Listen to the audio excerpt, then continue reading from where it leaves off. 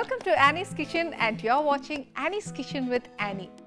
Now, I am saying that you are not looking at പുതിയ അടുക്കളയല്ലേ നോക്കുന്നേ എനിക്കറിയാം കാര്യം ഞാനെന്നല്ല എല്ലാവരും ഇങ്ങനെ തന്നെയാ എന്നാന്ന് വെച്ചാൽ നമുക്കൊരു വീട്ടിൽ ഒച്ചിരി ഒന്ന് മാറ്റങ്ങളൊക്കെ വരുത്തി പെയിന്റ് ഒക്കെ ചെയ്ത് മാറ്റുമ്പോഴത്തേക്ക് എല്ലാവരും അങ്ങനെ ഒരു പുതുമ ആഗ്രഹിക്കത്തില്ലേ നമ്മൾ എന്ന് പറഞ്ഞ പോലെ ഞാൻ വിചാരിച്ചു ഇനി ഞാൻ നിങ്ങളുടെ മുന്നിൽ വരുമ്പോൾ ഒരു ഇച്ചിരി പുതുമയോടുകൂടി വരാമെന്ന് വിചാരിച്ചു പക്ഷേ ആനി എന്ന് പറയുന്ന ക്യാരക്ടർ ഒരിക്കലും മാറാൻ പോകുന്നില്ല നമ്മുടെ പാചകം മാറില്ല അതേപോലെ എൻ്റെ വാചകവും ഇനി മാറത്തില്ല കേട്ടോ നല്ല രുചികളും നിറയെ വിശേഷങ്ങളുമായിട്ട് നമുക്കിനി തുടങ്ങാം ഇന്ന് നമ്മൾ ചെയ്യാൻ പോകുന്ന റെസിപ്പി ഏറ്റവും എളുപ്പത്തിൽ ഉള്ള ഒരു ഏറ്റവും ടേസ്റ്റിയസ്റ്റ് ആയിട്ടുള്ള ഒരു റെസിപ്പിയാണ് നമ്മൾ ചെയ്യാൻ പോകുന്നത് സാധാരണഗതിയിൽ ഇതിൻ്റെ പല വേർഷൻ അതായത് ചിക്കനിൽ പിന്നെ വെജിറ്റേറിയനിൽ ഒക്കെ ആയിട്ട് ഇതിൻ്റെ പല രീതിയിൽ നമ്മൾ ഹോട്ടലിൽ പോകുമ്പോൾ കഴിച്ചിട്ടുണ്ട് പക്ഷേ കുറച്ചുകൂടെ ഈ പറഞ്ഞ പോലെ എന്നാ പറയുക നമ്മളത് വീട്ടിലുണ്ടാക്കുകയാണെങ്കിലുള്ള ഗുണം എന്നാണെന്നറിയാവോ നമ്മൾ ഹോട്ടലിൽ നിന്ന് മേടിച്ച് കഴിക്കുമ്പോൾ നല്ല ടേസ്റ്റ് ആയില്ല എന്ന് ഞാൻ പറയുന്നില്ല അതേ ടേസ്റ്റ് നമുക്ക് വീട്ടിൽ തന്നെ ഉണ്ടാക്കാൻ പറ്റിയാൽ കുറച്ചുകൂടെ നല്ലതാണ് അതിനേക്കാട്ടിലും എന്നാന്നറിയോ കാശ് കൊടുത്ത് നമ്മൾ ഹോട്ടലിൽ നിന്ന് മേടിക്കുമ്പോഴത്തേക്ക് എന്നാ പറ്റുന്നതെന്ന് വെച്ചാൽ നമുക്ക് ഇച്ചിരിയേ കഴിക്കാൻ കിട്ടത്തോളെ അന്നേരം നമുക്ക് എല്ലാവരും ഒത്തിരി പേരും ഉണ്ടെങ്കിലുണ്ടല്ലോ ഒട്ട് വയറ് നിറയുകയേ ഇല്ല നമുക്ക് കഴിച്ചതിൻ്റെ ഒരു തൃപ്തി ഉണ്ടാവുകയില്ല അന്നേരം എന്നാ ചെയ്യണം നമ്മൾ ഏറ്റവും കൂടുതൽ നല്ലതെന്ന് പറയുന്നത് വീട്ടിലുണ്ടാക്കുക തന്നെയാണ് നല്ലത് എന്നും പറഞ്ഞ് എന്നും നമുക്ക് അങ്ങനെ വീട്ടിലുണ്ടാക്കിയാൽ ഈ വീട്ടമ്മമാർ എന്നെ ചീത്ത വിളിക്കുകയുള്ളൂ ഈ ഞാൻ ഉൾപ്പെടെ കാര്യം എന്താ വെച്ചാൽ എപ്പോഴും ഈ പറഞ്ഞ പോലെ എന്നാ അടുക്കള തന്നെ പണി ചെയ്യുമ്പോൾ അങ്ങ് മടുപ്പ് വരുവേ അതല്ല എനിക്കെന്നല്ല എല്ലാവർക്കും അതെ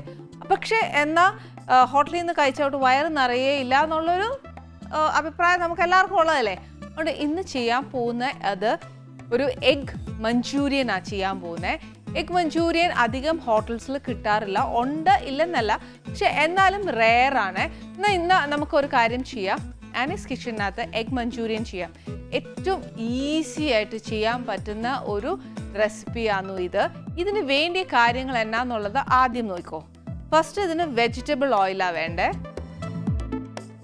പിന്നെ വേണ്ടിയത് കുറച്ച് ഇഞ്ചിയും വെളുത്തുള്ളിയുടെയും പേസ്റ്റ് പിന്നെ ഇച്ചിരി സവാള പിന്നെ കുറച്ച് ക്യാപ്സിക്കം ഇത് red chilli സോസാണ് soya sauce tomato sauce പിന്നെ ഇച്ചിരി ഉപ്പ് ഇതെന്നാന്നോ ഞാൻ മുട്ട വറുത്ത് വെച്ചേക്കുക ഇനി മുട്ട എങ്ങനെയാണ് വറുത്തതെന്ന് പറഞ്ഞുതരാം എളുപ്പമാണ് എന്നാൽ ഇച്ചിരി പാടാ എന്നെ വേറെ പണിയില്ലെന്ന് ചോദിക്കല്ലേ രണ്ട് കാര്യം പറയാം മുട്ട പുഴുങ്ങിയേച്ച് ചെയ്യാൻ നോക്കും അതല്ല എന്നുണ്ടെങ്കിൽ കുറച്ചുകൂടെ ടേസ്റ്റ് കിട്ടാൻ എന്നാ ചെയ്യേണ്ടതെന്നറിയാവോ മുട്ട നമ്മൾ ഓംലെറ്റിന് എടുക്കുമ്പോൾ ഉള്ളിയും പച്ചമുളക് ഇതെല്ലാം എടുക്കും അതൊന്നും വേണ്ട മുട്ട അടിച്ചേച്ച് ഇച്ചിരി ഉപ്പ് ഇച്ചിരി കുരുമുളക് ആവശ്യത്തിന് ഇട്ട് അടിച്ചേച്ച് നല്ലോണം അടിച്ചിട്ട് ഒരു പാത്രത്തിനകത്ത് ഇതൊഴിച്ച് അപ്പച്ചെമ്പിനകത്ത് വെച്ച് പുഴുങ്ങിയെടുക്കണം എടുത്തേച്ച് ഇത്രയും മെനക്കെടാൻ എന്നാത്തിനാ കൊച്ചേ എന്ന് ചോദിക്കല്ലേ പക്ഷെ അതിൻ്റെ ടേസ്റ്റ് വരണ്ടേ അതിന് വേണ്ടിയിട്ടാണ് പറയുന്നത് പുഴുങ്ങിയെടുത്തിട്ട് അത് തണുത്ത് കഴിയുമ്പോൾ അതിനെ മുറിക്കുക നമുക്ക് ഏത് ആകൃതിയിലാണ് വേണ്ടതെന്ന് വെച്ചാൽ മുറിക്കുക വേറെ ഒന്നുമല്ല ചെയ്യുന്നത് ഉപ്പും കുരുമുളകും കൂടെ ഇട്ട് മുട്ട അടിക്കുക പാത്രത്തിലൊഴിക്കുക അപ്പച്ചെമ്പിനകത്ത് വെച്ച് പുഴുങ്ങിയെടുക്കുമ്പോൾ നല്ല പോച്ച്ഡ് എഗ്ഗായിട്ട് വരും അപ്പോൾ എന്നാ ചെയ്യേണ്ടത് വെച്ചാൽ ഇത് മുറിച്ച് വെച്ച് മൈദ കോൺഫ്ലവർ ഉപ്പ് കുരുമുളക് സെയിം അതായത് നമ്മുടെ മുട്ടയിലിട്ട് ഉപ്പും കുരുമുളകും അല്ലാതെ മൈദയും കോൺഫ്ലവറും ചേർക്കണം മൈദയും കോൺഫ്ലവറും ചേർക്കുമ്പോൾ 2:1 അതായത് കോൺഫ്ലവർ 1 സ്പൂണും മൈദ 2 സ്പൂണും അതനുസരിച്ച് അളവ് കൂടുന്നതനുസരിച്ച് അങ്ങോട്ടും ഇങ്ങോട്ടും കൂട്ടുക അന്നേച്ച് അതിനകത്തോട്ട് ഒരു ഇച്ചിരി റെഡ് ചില്ലി പൗഡർ അതായത് നമ്മുടെ മുളക് പൊടിയും കൂടി ഇടുക ഇട്ടേച്ച് നല്ലോണം ഒന്ന് കലക്കി കഴിഞ്ഞേച്ച് എന്നാ എടുക്കണമെന്നറിയാവോ നമ്മൾ ഈ പുഴുങ്ങി വെച്ചേക്കുന്ന മുട്ടയില്ലേ മുട്ടയിൽ നിന്ന് ഓരോ കഷ്ണം വീതം എടുത്തേച്ച് ഈ ബാറ്ററിൽ എടുക്കുക നല്ല ഡീപ് ഫ്രൈ ചെയ്തെടുക്കുക ഇത്രേ ചെയ്തിട്ടുള്ളൂ ഇനി ബാക്കി കാര്യങ്ങളൊന്നും ചെയ്യണ്ടെന്നുണ്ടെങ്കിൽ ഇത്രയും മാത്രം ചെയ്യുകയാണു എങ്കിൽ നമ്മുടെ 4 മണിക്ക് ഒരു ചായയുടെ കൂടെ കഴിക്കാൻ നല്ലൊരു പലഹാരമായത് ഫസ്റ്റ് ഞാൻ പറഞ്ഞതെല്ലാം മനസ്സിലായി എന്ന് ഞാൻ വിശ്വസിക്കുന്നു ഒന്നുകൂടെ പറഞ്ഞു തരണം എന്നുണ്ടെങ്കിൽ ടെൻഷനല്ല ഒരു മുട്ട എടുക്കുക നല്ലോണം ഉപ്പും കുരുമുളകും ഇട്ട് അടിക്കുക അപ്പച്ചെമ്പിനകത്ത് വെച്ച് പുഴുങ്ങിയെടുത്തിട്ട് ആറിയതിന് ശേഷം കഷ്ണങ്ങളായിട്ട് മുറിച്ചിട്ട് മൈദ കോൺഫ്ലവർ ഉപ്പ് കുരുമുളക് അതിൻ്റെ കൂടെ കുറച്ച് മുളക് പൊടിയും കൂടെ ഒരു നിറം കിട്ടാൻ വേണ്ടി മാത്രം ചേർക്കുക നല്ലോണം കലക്കിയേച്ച് പുഴുങ്ങിയ മുട്ട ഏതാന്ന് വെച്ചാൽ ഓരോ പീസസ് ആയിട്ട് എടുക്കുക, എണ്ണയിലിടുക, നല്ലോണം വറുത്തെടുക്കുക. അങ്ങനെ വറുത്തെടുത്തതാണ് ഇപ്പം എൻ്റെ കയ്യിൽ ഇരിക്കുന്നത്. ഇപ്പോൾ മനസ്സിലായല്ലോ. ഇനി വറുത്തെടുക്കുന്ന സമയത്ത് എന്നാ പുഴുങ്ങിയ മുട്ട ഇട്ടൂടെ എന്ന് ചോദിക്കുവേ. എന്നാന്നോ, അതിനകത്ത് ഇച്ചിരി ഉപ്പും കുരുമുളകും ഒക്കെ ഇട്ട് അടിച്ചെടുക്കുമ്പോൾ ഒരു ക്വയറ്റ് ഡിഫറെൻറ്റ് ടേസ്റ്റാണ് വരുന്നത്. പിന്നെ ഇച്ചിരി എന്നാ പറയുക, ഉള്ളിയൊക്കെ ഇടണമെന്നുണ്ടെങ്കിൽ അവരവരുടെ ഇഷ്ടമാണ്, ഇത് നമ്മുടെ ഇഷ്ടമല്ല. പിന്നെ അതിനൊരു ഡിഫറെൻറ്റ് ടേസ്റ്റാണ്. നമ്മൾ പുഴുങ്ങിയ മുട്ട ഉണ്ടാക്കുമ്പോൾ ഒരു പ്രത്യേക ടേസ്റ്റാണ്. രണ്ടിനും രണ്ടാണ്. അല്ല എന്ന് പുഴുങ്ങിയ മുട്ട ഇടുള്ളൂ എന്ന് പറഞ്ഞാൽ പിന്നെ അതിട്ട് വെച്ചാൽ മതിയേ. എളുപ്പ വഴി നോക്കുവാണെങ്കിൽ പുഴുങ്ങിയ മുട്ടയാ ഭേദം എന്ന് തോന്നും. ഇതിന് പിന്നെ കൂട്ട് ചേർക്കാൻ അധികം നേരമൊന്നും വേണ്ട. എണ്ണയൊന്ന് ചൂടായി വെച്ച് ഇതിനകത്തോട്ട് ഒരു ഇച്ചിരി ഇട്ടാൽ മതിയേ. ഇഞ്ചിയും വെളുത്തുള്ളിയും 1 ടീസ്പൂൺ അല്ല, ഒരു 3/4 ടീസ്പൂൺ ഇട്ടാൽ മതി.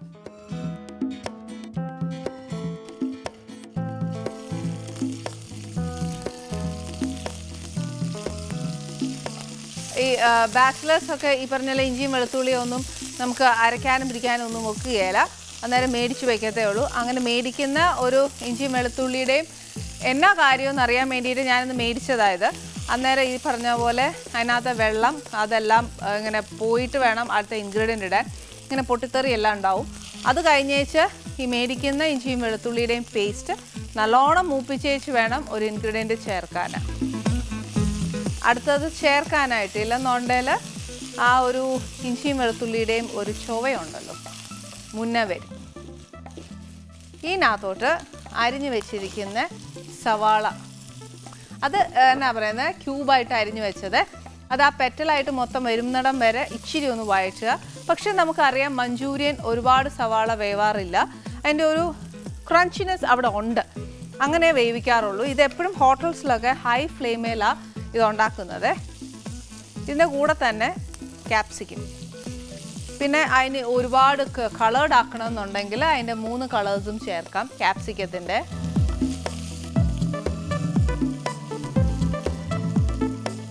ഇതിനകത്തോട്ട് ഒരു ഇച്ചിരി ഉപ്പ്.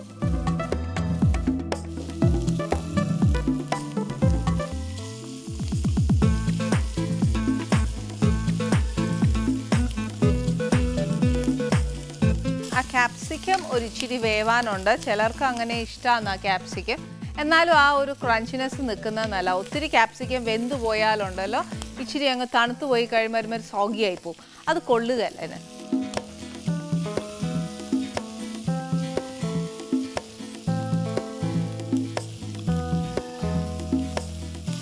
ഇനി നമ്മൾ ചേർക്കാൻ പോകുന്ന ഇതിനകത്ത് നമ്മുടെ സോസസ് ആണ്. First red chilli sauce.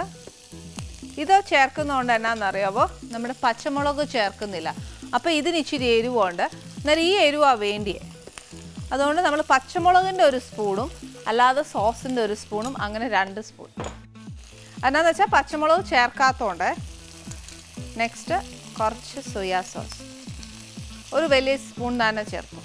Tomato sauce 3 spoon.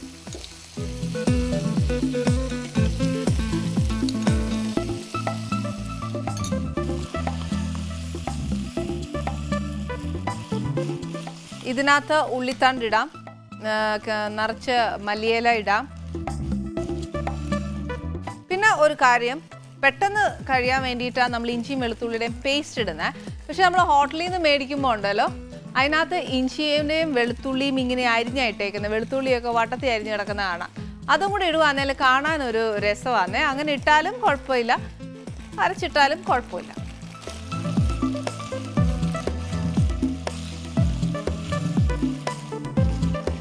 നമ്മൾ മുട്ടയിലും കലക്കുന്ന ബാറ്ററിനകത്തും കുരുമുളക് ചേർക്കുന്നതുകൊണ്ടായിരുന്നു ഞാൻ ഇതിനകത്ത് കുരുമുളക് ഇടാത്തത്.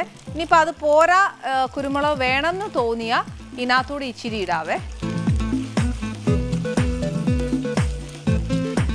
ഇതിനകത്ത് ഇടുന്ന കുറച്ച് എന്നാ പറയുക, വൈറ്റ് പെപ്പർ ഇട്ടാലും കുഴപ്പമില്ല. ഇതിനകത്ത് നമ്മൾ ഇച്ചിരി എരിവ് കാണും. ഒന്നും പറഞ്ഞാൽ ഇത് ഭയങ്കര എരിവുള്ളൊരു കറിയൊന്നുമല്ല. അറിയാമല്ലോ, നമ്മൾ ചില്ലി ചിക്കനും ചിലയിടത്ത് സ്പൈസി ആണെന്നു, ചിലയിടത്ത് സ്പൈസി അല്ല. ഇതെല്ലാം ഞാൻ പറഞ്ഞില്ലേ, നമുക്ക് എങ്ങനെയാ നമ്മുടെ ബോഡിക്ക് ഇഷ്ടം, നമ്മുടെ ടേസ്റ്റ് എങ്ങനെയാണ്, നമ്മുടെ നാവിൻ്റെ രുചി ഏതാ, അതാ ഉണ്ടാക്കുക.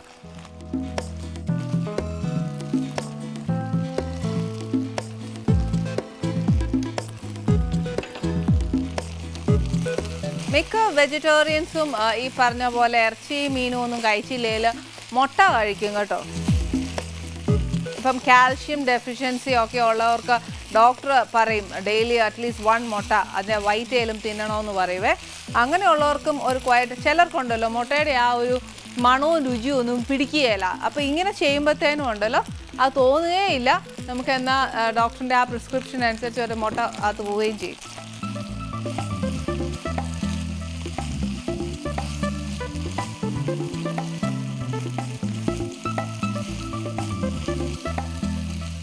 ഇത് നല്ല അസലായിട്ടൊന്ന് ചൂടായി കഴിഞ്ഞാൽ പരിപാടി കഴിഞ്ഞു.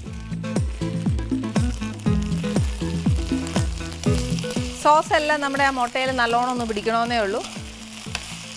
പിന്നെ അലങ്കാര ഭാഗമൊക്കെ നമ്മുടെ കലാഹൃദയം പോലെ.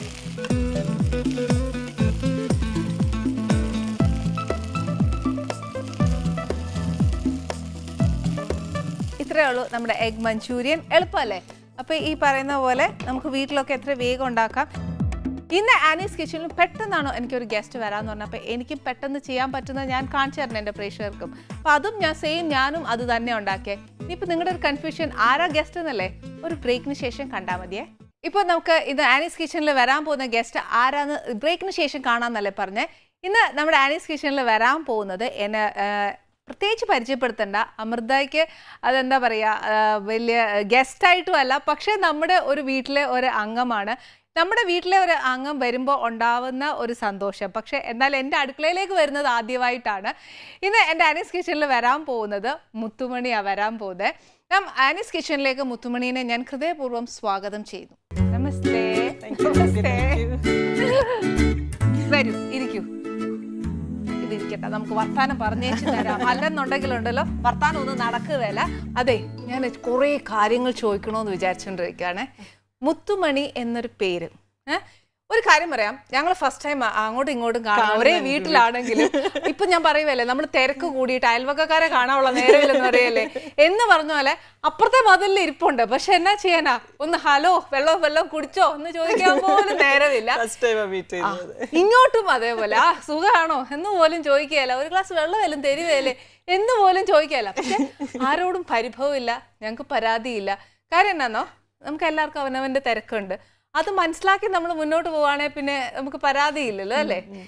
ഈ മുത്തുമണി എന്ന പേര് ഭയങ്കര സോഫ്റ്റ് ആണ്. പക്ഷെ ഞാൻ ഇടയ്ക്കിടയ്ക്ക് ഇങ്ങനെ എത്തി നോക്കാറുണ്ട് കേട്ടോ അയൽവക്കത്തോട്ട്. എന്നാ ബോൾഡായിട്ടാണോ താൻ ഇരിക്കുന്നത്? ഭയങ്കര ബേസിക്കലി ക്യാരക്ടർ എങ്ങനെയാന്ന് അറിയില്ല. ജെമിനിയാ എൻ്റെ സോഡിയാക് സൈൻ. അപ്പൊ നമ്മൾ ജെമിനിയുടെ ചില ട്രേറ്റ് പറയുമല്ലോ, ബോത്ത് സൈഡ്സ് അല്ലെങ്കിൽ ഡബിൾ പേഴ്സണാലിറ്റി, അല്ലെങ്കിൽ നമ്മൾ ഈ പറയുന്ന പോലെ നോട്ട് റിയലി പ്രെഡിക്റ്റബിൾ. എൻ്റെ ചില സമയത്ത് എനിക്ക് തന്നെ തോന്നുന്നു ഞാൻ ഭയങ്കര ബോൾഡാണെന്ന്. വെരി നെക്സ്റ്റ് മൊമെൻറ്റ് എനിക്ക് തോന്നുന്നു അയ്യോ ഞാൻ സോഫ്റ്റ് ആണെന്ന്. പക്ഷേ എൻ്റെ വളരെ ഒരു കംഫർട്ട് സോണിൽ ഞാൻ വളരെ സോഫ്റ്റാണ്. അത് കഴിഞ്ഞിട്ട് ആ കംഫർട്ട് സോണിന് പുറത്തേക്ക് ഇറങ്ങുമ്പോൾ എനിക്കറിയാം എൻ്റെ കാര്യങ്ങൾ ഞാൻ തന്നെ നോക്കിയേ പറ്റുള്ളൂ എന്നുള്ളത്. അപ്പം ബൈ നെസസിറ്റി നമ്മൾ ബോൾഡായി പോകുന്നതാണ്. ഓ അങ്ങനെ. ഇതിപ്പോ കയ്യാലപ്പുറത്തിരിക്കുന്ന തേങ്ങ പോലെ അപ്പുറം വീഴ ഇപ്പുറം വീഴ. ഇപ്പുറത്ത് സോഫ്റ്റ് ആയിട്ട് വീഴുവാണെങ്കിൽ ഓക്കെ ഞാൻ സോഫ്റ്റ് ആയിരുന്നു, അപ്പുറത്ത് അങ്ങനെ വീഴുവാന്നേല് ആവശ്യം സിറ്റുവേഷൻ ഡിമാൻഡ്സ് യെസ് ആണല്ലേ. ഓക്കെ. അപ്പം ഇപ്പൊ നമ്മൾ ചെയ്യുന്ന ഒരു പ്രോഗ്രാം ആയാൽ പോലും ഇപ്പൊ വിമൻ ഓറിയന്റഡ് ആണ്. അതിനകത്ത് ഇപ്പൊ മുത്തുമണി ഒരുപാട് ആൾക്കാരെ പരിചയപ്പെടുന്നുണ്ട് ഒക്കെ ഉണ്ട് അല്ലെ. അതിനകത്ത് ശരിക്കും ഈ പറഞ്ഞ എനിക്ക് തോന്നുന്നു അതിനകത്ത് തന്നെ ഒരു ബോൾഡ്നെസ് ഉണ്ട്. ഞാനാണ് സ്ത്രീ, ഓക്കെ, ഐ ആം വിമൻ. അതിനകത്ത് പറയുന്നുണ്ട്, പണ്ടത്തെ കാരണവന്മാരെല്ലാം പറയുന്നുണ്ട്, ഒരിക്കലും ഒരു വിമൻ ഡോമിനേറ്റ് ചെയ്യാൻ പാടില്ല. വിമൻ എന്ന് പറയുന്ന ഒരു വേർഡിൽ തന്നെ മെന്നുണ്ട്, അതുകൊണ്ട് ഇച്ചിരി താന്ന് നിൽക്കണം എന്നൊക്കെ നമുക്ക് പറയാറുണ്ട്. പക്ഷെ ആ പറയുന്നതിന് ഒരു ബോൾഡ്നെസ് ഉണ്ട് അല്ലേ. അപ്പൊ ശരിക്കും നമ്മുടെ നാട്ടുകാരും അമ്മച്ചിമാരൊക്കെ നമ്മളെ പഠിപ്പിച്ചേക്കുന്നില്ലേ ഇച്ചിരി താന്ന് നിന്നേ എന്ന് പറയുന്നത് യോജിക്കുന്നുണ്ടോ? ഇല്ല, ഡെഫിനറ്റ്ലി ഇല്ല. രണ്ട് രീതിക്കാണ്. അതിനകത്ത് സിറ്റുവേഷൻ അനുസരിച്ചിട്ട് ഇത് മാറും. ചിലർ പറയുന്നതിന് ചില റീസൺസ് ഉണ്ടാവും. നമുക്ക് ആക്സെപ്റ്റബിൾ ആയിട്ട് തോന്നുന്ന ഘടകങ്ങളാണെങ്കിൽ, നമുക്ക് ആക്സെപ്റ്റബിൾ ആവുന്ന റീസൺസ് ഉണ്ടെങ്കിൽ നമുക്കത് ആക്സെപ്റ്റ് ചെയ്യാൻ പറ്റും. പക്ഷെ അതല്ലാണ്ട് ഇന്ന ജെൻഡറിൽ വന്ന് വീണു എന്നുള്ളത് കൊണ്ട് പല പ്രിവിലേജസും നമുക്ക് മാറ്റി വയ്ക്കുകയാണെങ്കിൽ, അല്ലെങ്കിൽ നമ്മളിൽ നിന്ന് അതിനെ മാറ്റുകയാണെങ്കിൽ ഒരു അൺഫെയർ ആയിട്ടുള്ളൊരു ഫീലായിട്ട് നമുക്ക് ഫീൽ ചെയ്യും. അപ്പം ഞാൻ ജനിച്ച് വളർന്നത് അച്ഛനും അമ്മയും അധ്യാപകരാണ്. അപ്പം ചേച്ചിയാണുള്ളത്. എൻ്റെ കസിൻസ് അച്ഛൻ്റെ സൈഡിലത്തെ കസിൻസിലുള്ള 2 ചേച്ചിമാരുണ്ട്. അപ്പം ഞാൻ പ്രാക്ടിക്കലി ഞാൻ വളർന്നു വരുമ്പോൾ മൊത്തം കാണുന്ന പെൺകുട്ടികളെ. അപ്പം ഒരു ജെൻഡർ ബയസിനുള്ള സാധ്യത കാണുന്നില്ല. അച്ഛൻ്റെ സൈഡിലത്തെ ഇത് നോക്കുമ്പോൾ അമ്മയുടെ സൈഡിൽ വരുമ്പോൾ എൻ്റെ ഇമ്മീഡിയറ്റ് കസിൻ ബ്രദറാണ്. പക്ഷെ അവിടെയും ഗ്രാൻഡ് മദർ അധ്യാപികയാണ്. മൊത്തം ടീച്ചർ ഫാമിലിയാണ് ഫോർ ദാറ്റ് മാറ്റർ. അച്ഛൻ്റെ അമ്മയുടെ ബ്രദറും സിസ്റ്ററും എല്ലാവരും ടീച്ചേഴ്സിന്. അപ്പം നമുക്ക് ഒരു ഘട്ടത്തിലും അങ്ങനെ ഒരു എന്താ പറയുക ഇത്തരത്തിലുള്ള അടങ്ങ് ഒതുങ്ങ് ഇത് കേൾക്കേണ്ടി വന്നിട്ടില്ല. നേരെ മറിച്ച് ശരി തെറ്റ് അതാണ് എപ്പോഴും കേട്ടിട്ടുള്ളത്. നമ്മൾ ചെയ്യുന്ന കാര്യത്തിൽ ഒരു ശരി ഉണ്ടെങ്കിൽ എപ്പോഴും കൂടെ നിന്നിട്ടുള്ള ഫാമിലിയാണ്. അപ്പോൾ പലരും ഇപ്പം ചെറുപ്പത്തിൽ വീട്ടിൽ അങ്ങനെ നോ പറഞ്ഞിട്ടുണ്ടായിരുന്നു, അല്ലെങ്കിൽ പ്രത്യേകിച്ച് നമ്മൾ ഈ ഷോയുടെ ഭാഗമായിട്ട് പലരും പറഞ്ഞു കേൾക്കുമ്പോഴൊക്കെ ഞാൻ എപ്പോഴും ആലോചിക്കുന്നത് എന്തൊരു ബ്ലെസ്ഡ് ചൈൽഡ്ഹുഡ് ആണെന്നുള്ളത്. കാരണം നമ്മളെ സംബന്ധിച്ചിടത്തോളം ഒരു വാല്യൂ സിസ്റ്റം നമ്മളിലേക്ക് പകർന്നു തന്നിട്ടുണ്ട്. നമ്മുടെ 2 സൈഡിൽ നിന്ന് എല്ലാവരും കസിൻസും റിലേറ്റീവ്സും പാരൻസും എല്ലാവരും. അത് കൂടാതെ നമുക്ക് ജെൻഡറിന് ബിയോണ്ട് ആയിട്ടുള്ള ശരി തെറ്റുകളാണ് പഠിപ്പിച്ചു തന്നിട്ടുള്ളത്. അപ്പം നമുക്ക് ഇങ്ങനെയും സിറ്റുവേഷൻസ് നടക്കുന്ന കാണുമ്പോൾ ഞാൻ അനുഭവിച്ച കുറേ പ്രിവിലേജസ് ഇല്ലെങ്കിൽ ഇപ്പോൾ ചേച്ചിയാണെങ്കിൽ അനുഭവിച്ച കുറേ പ്രിവിലേജസ് ഉണ്ടല്ലോ. അപ്പം അത് മറ്റുള്ളവർക്ക് കൂടെ കിട്ടണമെന്ന് തോന്നുന്ന ഒരു ഹ്യൂമാനിറ്റേറിയൻ ഗ്രൗണ്ടാണ് അത് ബേസിക്കലി. അതൊരു നമുക്ക് കിട്ടിയിട്ടുള്ള സാധനം ന്യായമായി മറ്റൊരാൾക്കും കിട്ടേണ്ടതും കൂടി അല്ലേ എന്നുള്ളൊരു ചിന്തയാണത്. ഓക്കെ. ഇപ്പൊ മുത്തുമണി ഇങ്ങനെ പറയുന്നു. അപ്പൊ ശരിക്കും പറഞ്ഞാൽ ഒരു ജെൻഡർ ബിയോണ്ട് ആയിട്ട് ഒരു സ്ത്രീക്ക് ഒരു നിലനിൽപ്പ് സാധ്യമാണോ ഇപ്പോൾ? അത് ഇപ്പോൾ വളരെ എന്താ പറയുക നമ്മൾ ആ ഒരു സ്റ്റേറ്റിലേക്കാണ് എത്തേണ്ടത്. നമ്മൾ അതിന്റെ ട്രാവൽ മോഡാണെന്നൊക്കെ വേണമെങ്കിൽ പറയാം. അതിനകത്ത് ചിലപ്പോൾ അങ്ങനെ വരുമ്പോൾ കുറെ ഫെമിനിസ്റ്റ് ആണ് അങ്ങനെയാണ് എന്നൊക്കെ പറഞ്ഞിട്ട് കുറെ ഇത് വരില്ലേ? അതാണ് അത് പറഞ്ഞ് അതെന്താ നമ്മൾ പറയാ എല്ലാ കാലത്തും ചേഞ്ചസിനെ ഒരു ഭയത്തോടു കൂടിയാണ് പലപ്പോഴും പലരും കണ്ടിട്ടുള്ളത്. അതായത് നമ്മളായിരിക്കുന്ന സൊസൈറ്റിയുടെ പ്രിവിലേജസ് കിട്ടുന്ന അതിന്റെ കംഫർട്ട് സോൺ എൻജോയ് ചെയ്യുന്നവർക്കൊക്കെ ചേഞ്ചസ് എപ്പോഴും പേടിയാണ്. ഇത് മാറിയാ അപ്പൊ എനിക്ക് കിട്ടേണ്ട അത് കുറയോ ഇത്തരത്തിലുള്ള ഒരു തോട്ടുള്ളപ്പോൾ പലപ്പോഴും ക്രിറ്റിസിസംസ് വരും. അതൊക്കെ അതിൻ്റെ ഒരു വസ്തുക്കളിൽ നടക്കും.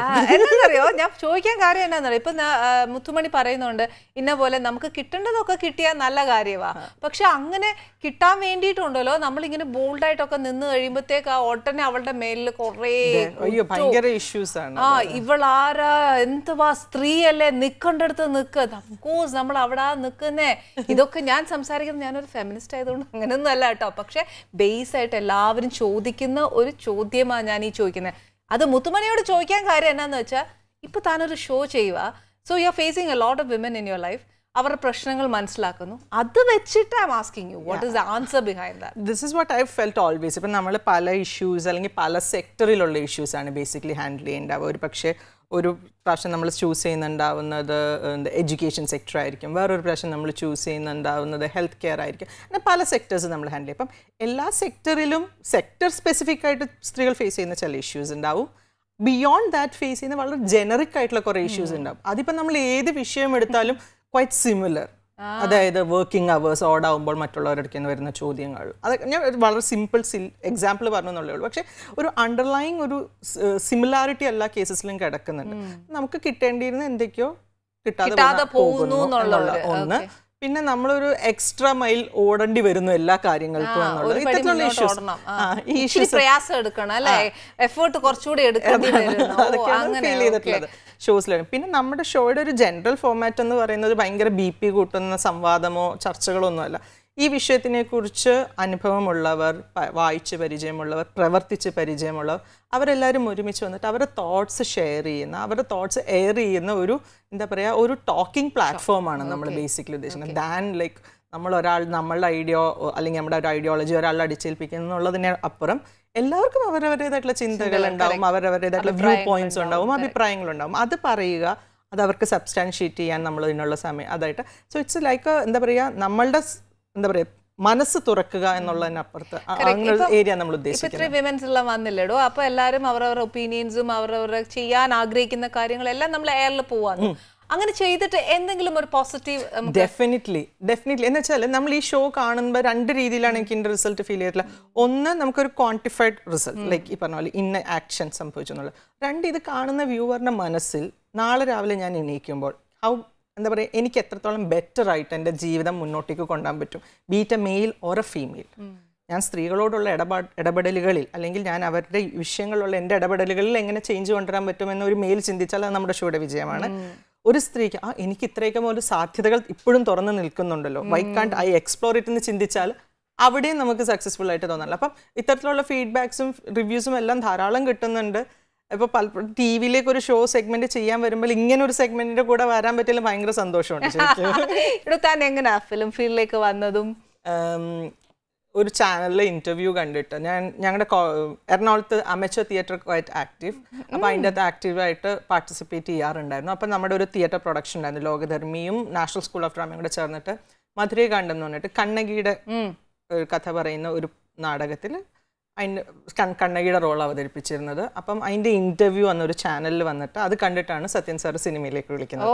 അങ്ങനെയാണ് രസതന്ത്രത്തിലെത്തുന്നത്. രസതന്ത്രമാണ് ഫസ്റ്റ് മൂവി. ഓക്കെ, അപ്പോൾ ശരിക്കും പറഞ്ഞാൽ ഒരു ഭയങ്കര വലിയൊരു ആക്ട്രസ് ആണ്. ബിക്കോസ് ഒരു തിയേറ്ററിൽ നിന്നൊക്കെ വരിക എന്ന് പറഞ്ഞാൽ നമ്മൾ ആ ഒരു ആക്ട്രസിനെ അങ്ങനെ അത്രയും ഇതായിട്ട് വേണം കാണാൻ എന്നൊക്കെ എൻ്റെ ഒരു കാരണമൊന്നുമില്ല. ഞാൻ കുറച്ച് എല്ലാവരും എപ്പോഴും പറയുമ്പോൾ തിയേറ്റർ ബാക്ക്ഗ്രൗണ്ട് എന്ന് ഞാൻ വളരെ കുറച്ച് നാടകങ്ങളെ ചെയ്തിട്ടുള്ളൂ, വളരെ കുറച്ച് സിനിമയും ഞാൻ ചെയ്തിട്ടുള്ളൂ. ഇപ്പൊ 2006 രസതന്ത്രം ഇറങ്ങുന്നത്. ഇപ്പൊ 2018 എത്തി നിൽക്കുമ്പോൾ ഹാർഡ്ലി 35 പടം ഞാൻ ഇപ്പോഴും ചെയ്തിട്ടുള്ളൂ. അപ്പോൾ യു ക്യാൻ ഇമാജിൻ ഞാൻ ഇത് കുറച്ച് ചെയ്തിട്ടുള്ളൂ. ഇപ്പൊ ബീങ് എ ന്യൂ ജനറേഷൻ, താൻ ആ തിയേറ്ററും നമ്മുടെ ഈ സിനിമയും ഒക്കെ ആയിട്ട് വിച്ച് വൺ യു എൻജോയ് അല്ലോ?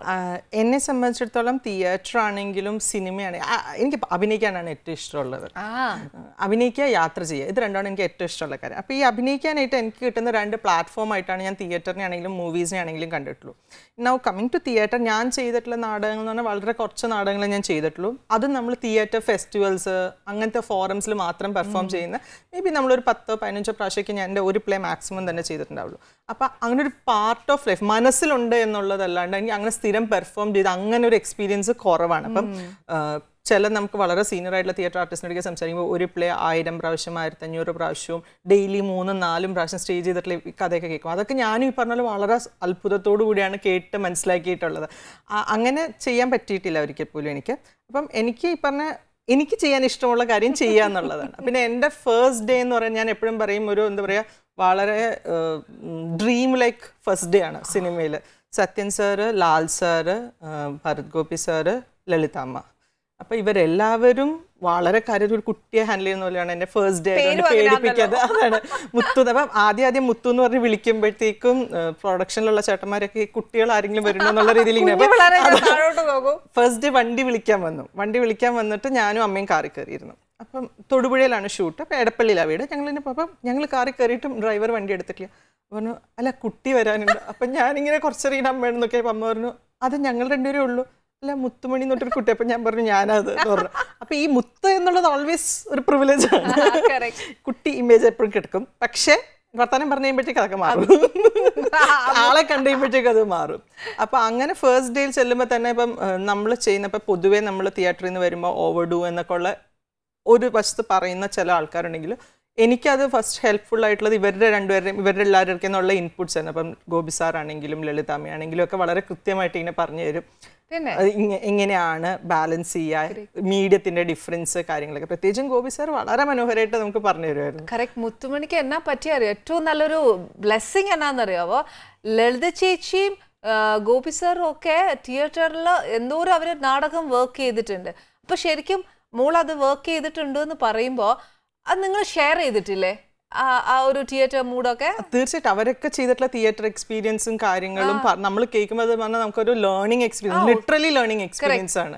ഏറ്റവും വലിയ യൂണിവേഴ്സിറ്റീസ് ആണ് അവരൊക്കെ. എന്റെ ലളിതാമ്മ വന്ന് ബ്രേക്കിന്റെ ഇടയ്ക്ക് എന്റെ മുഖം ഇങ്ങനെ 2 പ്രാവശ്യം തിരിച്ചിട്ട് ചിത്രയുടെ ചായ ഉണ്ടോ എന്ന് ചോദിച്ചു.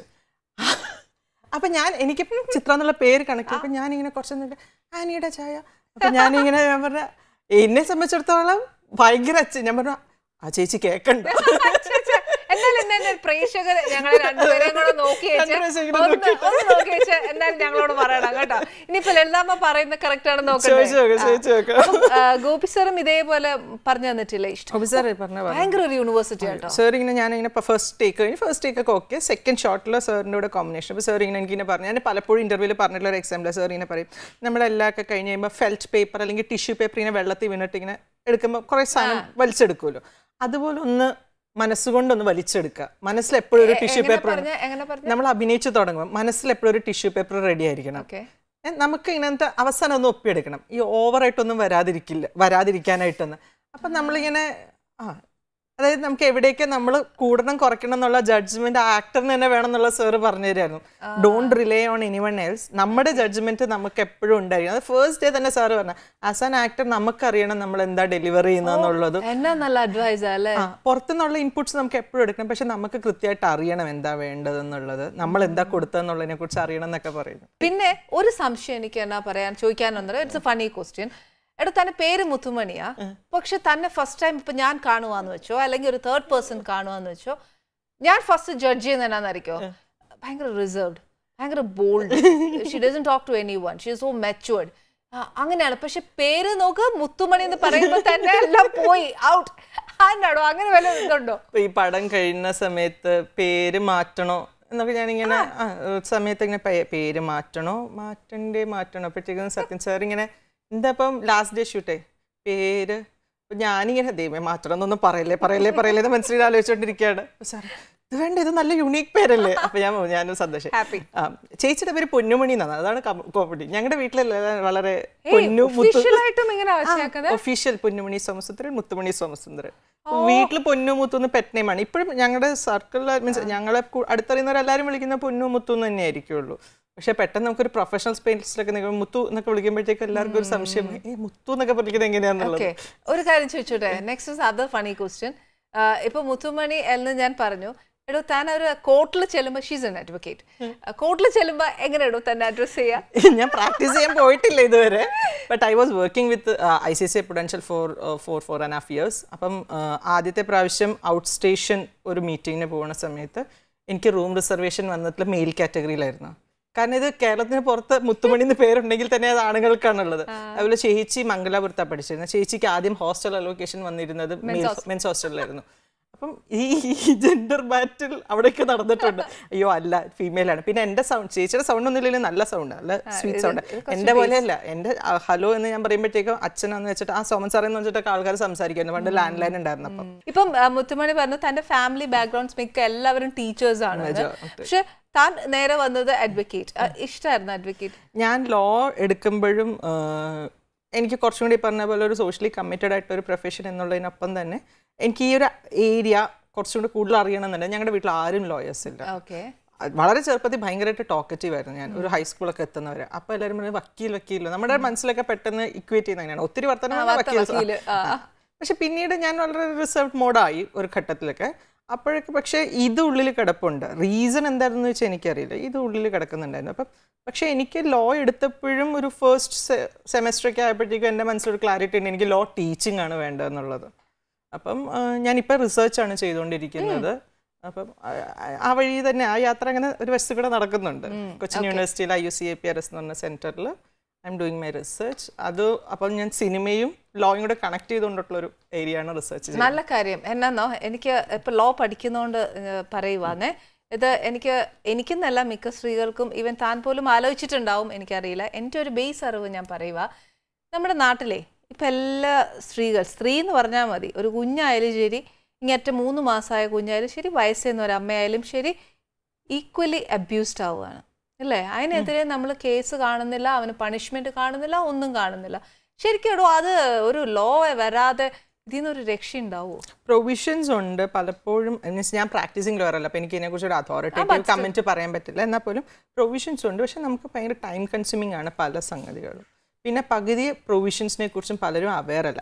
ഈ അബ്യൂസ് എന്നുള്ളൊരു ഇഷ്യൂവിൻ്റെ അവെയർനെസ് മാറ്റി നിർത്തി കഴിഞ്ഞാൽ അതല്ലാണ്ട് കുറേ ബെനിഫിറ്റ്സ് അല്ലെങ്കിൽ സർക്കാർ തലത്തിൽ അല്ലെങ്കിൽ നിയമപരമായിട്ടുള്ള പരിരക്ഷ പല ഘട്ടത്തിലും സ്ത്രീകൾക്കുണ്ട്. അതിനെക്കുറിച്ച് പലരും അവെയർ അല്ല എന്നുള്ളതാണ്. ഇപ്പം ഫോർ എക്സാമ്പിൾ നമ്മുടെ ഷോയുടെ ഭാഗമായിട്ടാണ് ഞാൻ തന്നെ പല പ്രൊവിഷൻസും ഇതുപോലെ ഉണ്ട് എന്നുള്ളതാണ്. അല്ല, നമുക്ക് ഗസ്റ്റ് വരുമ്പോഴാണ് ഇങ്ങനെ ഒരു പ്രൊവിഷൻ ഉണ്ട്, we can make use of it എന്നൊക്കെ ഉള്ളത്. അപ്പം പല പ്രൊവിഷൻസും സ്കാറ്റേഡ് ആയിട്ട് പല സ്ഥലങ്ങളിലും ഉണ്ട്. പക്ഷെ അത് കോഡിഫൈഡ് ആയിട്ട് ഒരാൾക്ക് അറിയുന്നത് വളരെ ലിമിറ്റഡ് ആണ്. പിന്നെ ഇത്തരത്തിലുള്ള ചേച്ചി പറഞ്ഞ വലിയൊരു പോയിന്റ് എന്ന് വെച്ചാൽ ഇത് കോർട്ട് പ്രൊസീഡിങ്ങിലേക്ക് എത്തിക്കഴിഞ്ഞുമ്പോഴുള്ള ടൈം ഭയങ്കരമാണ്. ആ കാലയളവിൽ എത്രയും അവർ they are going through this over and again. അതൊരു വല്ലാത്ത അവസ്ഥയാണ്. നമുക്കൊരു ഫാസ്റ്റ് ട്രാക്ക് സിസ്റ്റം ഒക്കെ നടപ്പിലാവണം. നിലവിൽ വരിക എന്നുള്ളതിനപ്പുറത്ത് നടപ്പിലാവുക എന്നുള്ളത് ആണ് അത്യാവശ്യം. പിന്നെ എന്നാന്നറിയോ, ഈ കോടതിയിലുള്ള ഒറ്റ പ്രശ്നം എന്നാന്നോ, നമ്മൾക്കിപ്പം ഒരു കേസ് വന്നാൽ വെച്ചോ, ഒരു സ്ത്രീയാണ് അതിനകത്ത് വിക്ടിം എന്ന് വെച്ചോ, അന്നേരം ആ പുള്ളിക്കാരത്തി കയറി ആ കൂട്ടി നിന്ന് കഴിഞ്ഞാൽ ഈ ചോദ്യം ചോദിച്ച് പുള്ളിക്കാരത്തിയുടെ ഒരു മൊറാലിറ്റിയെ ചോദ്യം ചെയ്യുന്നതെന്ന് പറഞ്ഞാൽ സ്ലട്ട് ഷേമിംഗ് ഒരു ഇമ്മീഡിയറ്റ് ടൂളാണ് എല്ലാവർക്കും. അപ്പോൾ ഞാൻ പലവട്ടം പ്രാക്ടിക്കൽ ആവുമോ നടക്കുമോ എന്നൊന്നും എനിക്കറിയുന്നില്ല. ചിലപ്പോൾ ഞാൻ ചോദിക്കുന്ന ഒരു പൊട്ട ചോദ്യമായിരിക്കാം. സ്ത്രീകൾക്ക് മാത്രമായിട്ടില്ല ഒരു കോടതി വെച്ചോട്ടെ, അത് പ്രപ്പോസൽ പലപ്പോഴും മൂവ്ഡ് ആയിട്ടുണ്ട്, പക്ഷെ ഇതുവരെ അപ്രൂവ്ഡ് ആയിട്ടില്ല. ഉണ്ടല്ലേ? എന്നാ സന്തോഷം നോക്കിയാൽ പൊട്ട ചോദ്യമല്ല, ചിന്തിച്ചല്ലോ ഞാൻ. എന്നാന്നോ അങ്ങനെ വെച്ച് കഴിഞ്ഞാൽ അറ്റ്ലീസ്റ്റ് ഈ ഒരു പല ചോദ്യങ്ങൾക്കുള്ള ഉത്തരം അവർക്ക് കൊടുക്കാൻ പറ്റിയെന്നിരിക്കും. മറ്റത് എത്ര പേരുടെ മുമ്പിൽ നിന്ന് അവർ ആ ഉത്തരം പറയണ്ടേ അല്ലേ? അന്നേരം അവർക്ക് എന്നാ വുമൻസ് ഓൺലി കോർട്ട് അല്ലെങ്കിൽ പോലും അറ്റ്ലീസ്റ്റ് ഡയറക്റ്റ് പാർട്ടീസ് മാത്രം ഇൻവോൾവ് ആയിട്ടുള്ള ഒരു പ്രൈവറ്റ് അല്ലെങ്കിൽ നമ്മൾ എന്താ പറയുക ഒരു സെക്യൂർഡ് ആംബിയൻസിലുള്ള ഒരു പ്രോസസ്സ് എന്നുള്ളത് തന്നെ അത്യാവശ്യമാണ്. ഓക്കെ, അതൊക്കെ നമ്മൾ ആവശ്യപ്പെട്ടിട്ട് നമുക്ക് തരുന്നതിനപ്പുറം അതൊരു സിസ്റ്റമായിട്ട് അവിടെ നിലനിൽക്കേണ്ട ഒന്നാണ്. ഇതൊക്കെ നമ്മൾ പറഞ്ഞാൽ നടക്കുമോ എന്തോ അല്ലേ? നടക്കായിരിക്കും. പിന്നെ ശരിയെങ്കിലും ഒരു പൊട്ടിത്തെറിക്കുമ്പോൾ ഒരു 10 പേരുടെ എല്ലാം ചെല്ലി വരെ അല്ലേ? അങ്ങനെ ഒരു ശുഭപ്രതീക്ഷ നമുക്ക് വെക്കാം. ഓക്കെ, നമുക്കൊരു ഭക്ഷണം കഴിച്ചിട്ട് റിലാക്സ് ചെയ്ത് കുറച്ച് നേരം കഴിക്കാം. ഓക്കെ, ഈസി ആയിട്ട് ഉണ്ടാക്കാൻ പറ്റുന്ന ഒരു സാധനമാണ് ഞാൻ ചെയ്തേ. എന്നാക്കെന്താ അറിയാം, മുത്തുമണി വരുവാന്ന് പറഞ്ഞുകൊണ്ട് ഇങ്ങനത്തെ കുറച്ച് സീരിയസ് ടോക്സ് ഉണ്ടല്ലോ, അതിന് കൂട്ടാന്ന് വിചാരിച്ചിട്ട് ഇത് ഏറ്റവും കുറച്ച് ചെയ്യാന്ന് വിചാരിച്ചു. പിന്നെ പെട്ടെന്ന് എന്നെ വിളിച്ചു പറഞ്ഞപ്പോൾ ഞാൻ അങ്ങ് എന്താ പറയാ ആങ്സൈറ്റി ഒക്കെ കൂടിയിട്ട് കുറെ കാര്യങ്ങളുണ്ട്, ചെയ്ത് തീർക്കണം, ചോദിച്ചു തീർക്കണം, പറഞ്ഞു തീർക്കണം എന്നൊക്കെ പറഞ്ഞിട്ട് നമ്മൾ വെപ്രാളം പിടിച്ചിട്ട് എന്നാ വെപ്രാളം പിടിച്ച് പന്ന സാധനം തരാൻ പറ്റില്ലല്ലോ, ഏറ്റവും നല്ല സാധനവും തരണം. അങ്ങനെ ഉണ്ടാക്കിയതാ.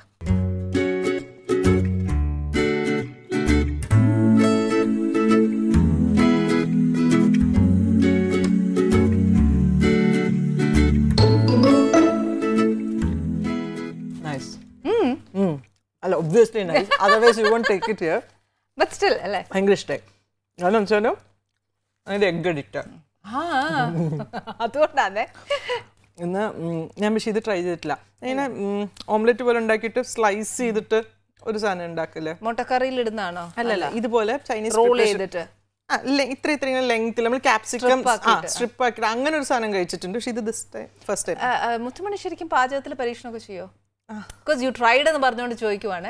മുട്ടയിൽ മാത്രമേ പരീക്ഷിക്കത്തുള്ളൂ? മുട്ട മാത്രമേ കഴിക്കുള്ളൂ എന്നൊന്നുമില്ലല്ലോ, നോൺ വെജ് അല്ല അല്ലേ? ഇടയ്ക്കിടയ്ക്ക് ഞാൻ ലെൻഡ് ഒക്കെ പിടിക്കും എന്ന് വെച്ചാല്, പക്ഷെ അപ്പോഴും ഞാൻ മുട്ടയ്ക്ക് മാർജിൻ ഇടും. മുട്ട പാവല്ലേ, മുട്ടയ്ക്ക് വിഷമം ഞാൻ കഴിച്ചില്ലെങ്കിൽ അത് എന്താ തോന്നുന്നു പറഞ്ഞേച്ചേ. പാചകമൊക്കെ ചെയ്യും ഫാമിലി? ഞാനും ഹസ്ബൻഡുമാണ് ഇപ്പോൾ താമസിക്കുന്നത് ഒരുമിച്ച്. അതിന് മുമ്പുണ്ടായിരുന്ന സമയത്ത് അരുണിൻ്റെ അച്ഛൻ്റെ അമ്മയുടെയും കൂടിയായിരുന്നു. അരുണാണ് ഹസ്ബൻഡിന്റെ പേര്. അവിടുത്തെ അമ്മ എല്ലാം ഉണ്ടാക്കും, ഒന്നും ഉണ്ടാക്കേണ്ടി വരാറില്ല. ചായ പോലും ഞാൻ ഉണ്ടാക്കേണ്ടി വരാറുണ്ടായിരുന്നില്ല. അരുൺ ശരിക്കും സ്ഥലം മഞ്ചേരിയാണ്, പക്ഷെ അച്ഛൻ ബാങ്കിലായിരുന്നു. അപ്പം കൂടുതലും കാലിക്കറ്റ്, ട്രിവാൻഡ്രം, എറണാകുളമാണ് ഉണ്ടായിരുന്നത്. ഇൻഫാക്ട് ട്രിവാൻഡ്രം ആണ് അരുണൊക്കെ കൂടുതലും ഉണ്ടായിട്ടുള്ളത്. ഇവിടെ എത്തുമ്പോൾ ഓരോ ഭക്ഷണ സ്ഥലം എത്തുമ്പോൾ അത് ഇത് എന്നൊക്കെ പറഞ്ഞ് കാണിച്ചത് എക്സൈറ്റഡ് ആയിട്ട് ഞാൻ പറയും തെക്കിനിയിലെത്തിയ ഗംഗയാണെന്ന് പറയും. ഭയങ്കര എക്സൈറ്റഡ് ആയിരിക്കും. ഇവിടെയും കാലിക്കറ്റും എത്തിക്കഴിയുമ്പോഴത്തേക്കും എൻ്റെ അമ്മ ടീച്ചറായിരുന്നു. അപ്പം അമ്മ ടൂറൊക്കെ പോകുമ്പോൾ സ്കൂളിൽ നിന്ന് കുട്ടികളെ കൊണ്ട് ടൂറൊക്കെ പോകുന്ന സമയത്ത് കിച്ചൺ നമുക്ക് ഫ്രീ ആയിട്ട് കിട്ടും പരീക്ഷിക്കാൻ. ചേച്ചി നല്ല പാചകം ചെയ്യും. ചേച്ചി നന്നായിട്ട് ചേച്ചി സിസ്റ്റമാറ്റിക് ആയിട്ട് കുക്ക് ചെയ്യുന്ന ആളാണ്. കറക്റ്റ് പ്രപ്പോർഷനിലൊക്കെ ചെയ്യും, നല്ല ടേസ്റ്റുമാണ്. ഈ അങ്ങനെ പ്രപ്പോർഷൻ ഞാൻ ഇതാക്കില്ല, തുടങ്ങുമ്പോൾ പ്രപ്പോർഷനൊക്കെ ഉണ്ടാവും. ഫുഡിയാണ്, കണ്ടാൽ തോന്നില്ല എന്നേ ഉള്ളൂ. He is not like me, മെലിഞ്ഞിട്ടാണ് ആള്, കണ്ടാൽ തോന്നില്ല അരുണിനെ ഫുഡിയാണെന്ന്. പക്ഷെ ഭയങ്കര ഇഷ്ടമാണ്, എസ്പെഷ്യലി നോൺ വെജ് ഐറ്റംസ്. അതെ അതെ, സെലിബ്രേറ്റ് ചെയ്യുന്ന ആൾക്കാര് എല്ലാ സെലിബ്രേഷൻ ആണ്, ഫുഡും സെലിബ്രേഷൻ ആണ്. മലബാർ പൊതുവെ എപ്പോഴും അങ്ങനെ. ഞാൻ എപ്പോഴും ഇവിടെ പറയും മലബാർ എന്ന് പറഞ്ഞാൽ നമ്മൾ കണ്ടുപഠിക്കണം. കാര്യം ഇന്ന് കഴിക്കുന്ന ഭക്ഷണം അല്ല നമ്മൾ നാളെ കഴിക്കില്ല, ഒരാഴ്ചത്തേക്ക് കിട്ടില്ല. സത്യം, ഇങ്ങനെ വെറൈറ്റി ഭക്ഷണം ഉണ്ടാക്കുന്ന അവിടെ ഏതെങ്കിലും സത്യം പറഞ്ഞാൽ പഠിക്കാൻ കിട്ടുവാണെങ്കിൽ ഞാൻ ഒരാഴ്ച പോയി നിന്ന് പല ഭക്ഷണങ്ങൾ പഠിക്കാം. പക്ഷെ ഇന്ന് പഠിക്കുന്നതായിരിക്കും അടുത്ത തിങ്കളാഴ്ച പഠിക്കുന്നത്. വലിയ ബുക്സ് ആയിട്ട് നമുക്ക് തിരിച്ചു വരാം. അതായത് ഹോട്ടൽസിൽ മാത്രമല്ല, ഓരോ വീട്ടിലും എന്തെങ്കിലും ഒരു സ്പെഷ്യൽ ഐറ്റം ഉണ്ടാവും പറയാനായിട്ട്, ഒരു സിഗ്നേച്ചർ സംഭവം. എല്ലാ വീട്ടിലും എല്ലാ അമ്മമാർക്കും എന്തെങ്കിലും ഒന്നും അറിയായിരിക്കും പുതിയതായിട്ട്, അത് ആരും കണ്ടുപിടിക്കാത്ത ഒരു സാധനം. ശരിക്കും ഇതേപോലെ താൻ പരീക്ഷിച്ചിട്ടുണ്ടോ എന്നേലും പുതിയൊരു സാധനം? ആരും അങ്ങനെയൊന്നുമില്ല, പരീക്ഷിച്ച് നമ്മുടെ കയ്യിലുള്ള ഇൻഗ്രീഡിയൻസ് ഒക്കെ വെച്ചിട്ട് പരീക്ഷിച്ച് നോക്കും. അപ്പം പാളുവെന്നൊക്കെ ചോദിക്കാറുണ്ട്. അപ്പൊ ഞാൻ പാളില്ല, അതിന് മുമ്പ് എങ്ങനെയെങ്കിലും പിടിച്ച് തേങ്ങ ഇപ്പുറത്തേക്ക് ഇടും. അതെ, കയ്യലപ്പുറത്ത് തേങ്ങ സേഫ് ആക്കി. മുത്തുമണി എന്നാ പറഞ്ഞാലും ഇനി അപ്പത്തോട് ചാടിക്കോ. ഓക്കെ, പുള്ളിക്കും നോൺ വെജ് ഒക്കെ, നോൺ വെജ് ഭയങ്കര ഇഷ്ടം. അപ്പം ചിക്കനാണ് അരുണിന് ഏറ്റവും ഇഷ്ടമുള്ള സാധനം. എനിക്ക് അങ്ങനെ ഇന്നതൊന്നുമില്ല.